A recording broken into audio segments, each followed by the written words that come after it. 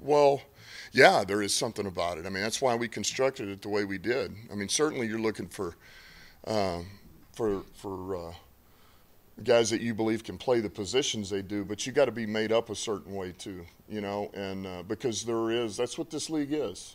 It is about the obstacles you face, the adversity, the pressure that is put on you from the outside that you have to be able to block out. And I just feel like we have the right type of guys. And I go back to this. The best way to say it is, man, do we have guys that endear themselves to their teammates? Like that's got to be a quality you have. And if it's not, it's hard for you to stay here with us.